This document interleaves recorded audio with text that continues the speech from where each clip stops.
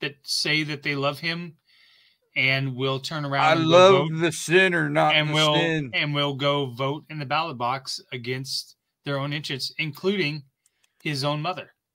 And his own mother, when they were together this summer, Tyler went and used the men's restroom, and afterwards his mother went to him and said, "You embarrassed me, and if you do that again, you could be arrested." And I basically told Tyler, "You need to tell your mom to go get fucked."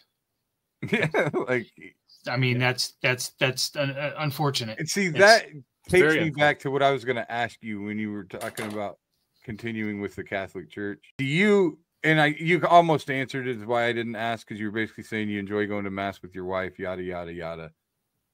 But I often hear about your battles, right? So yep. What percentage of the time do you walk in and out of that church and feel good? 80%. Okay, well, I guess I can't fucking hate it. And and I'll tell you why. I'll tell you why I don't leave.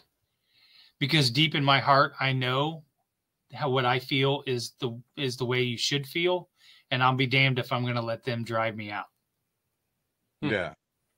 Yeah, I mean, that I just wonder, like, I just feel like you can do a lot of the stuff that you enjoy about it. And also, if me being there makes them uncomfortable, all the better for me. But you could also just take that 20% out, start your own religion, and never have to pay taxes again.